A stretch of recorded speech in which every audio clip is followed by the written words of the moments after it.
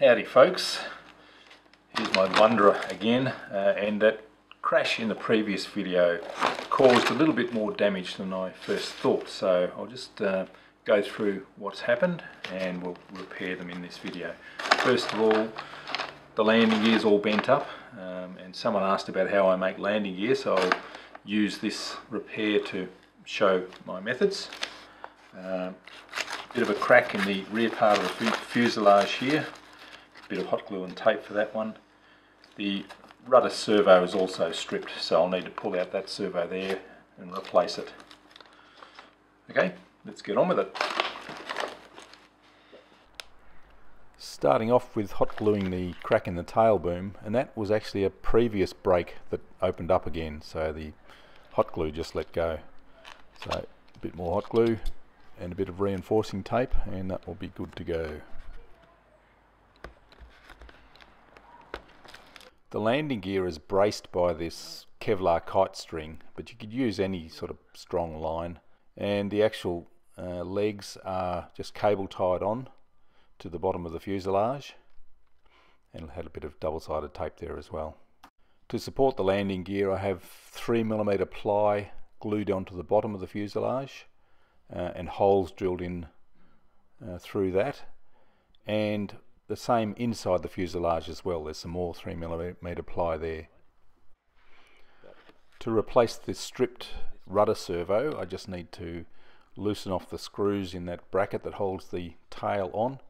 Then I can get access to the horizontal stabilizer, and I just rip the servo out. It's totally stripped. Replacing it with an Emax plastic gear 9-gram servo, and I'm just making sure the servo arms are about the same length and they're good. I have to drill a hole in there for the push rod to fit in and plug it back in. Little blob of hot glue and gluing it back into place.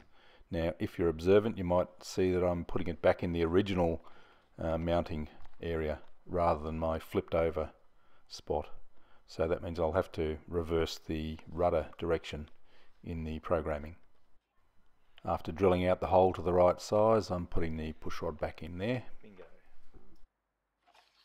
And so that's all done. I can reassemble the tail assembly. Just screwing the bracket back up again. And reconnecting the push rod. The ding in the wing just needs a band-aid. I could cut out a bit of foam and do it properly, but it doesn't really matter for this plane. Now the landing gear, the axle is just a piece of piano wire and has a little linkage adjuster as an axle stopper on one end and just a right angle bend on the other end. So I just need an Allen key to undo that grub screw and I can pull the axle out. Now I'm going to shorten the landing gear because I think the way it came was a bit too long, and now I've got bigger wheels as well, so I'm cutting about 2 centimeters off the length of the legs. And I'll just round off those sharp corners as well.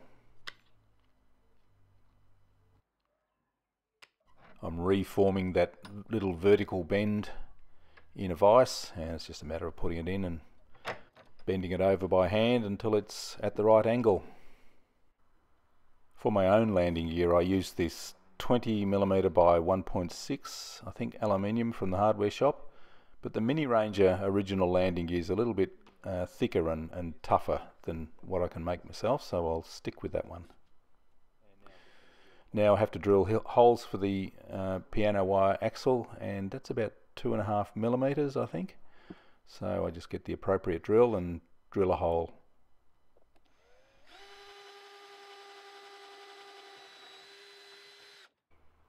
And I use a countersinking bit just to get rid of those sharp burrs after drilling the holes.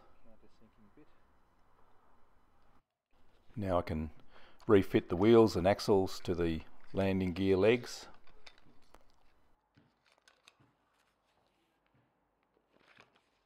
And with a little bit of thread locker on that grub screw, I can refit the stopper.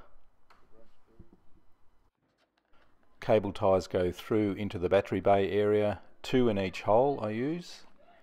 and they will still break away in a decent crash. And then I have to poke them back out again and just tighten them up as tight as I can. That's pretty well done now, just cleaning up the excess. I can run a line from down near the wheels up to the motor mount for a little bit more durability, but that will work as it is quite well.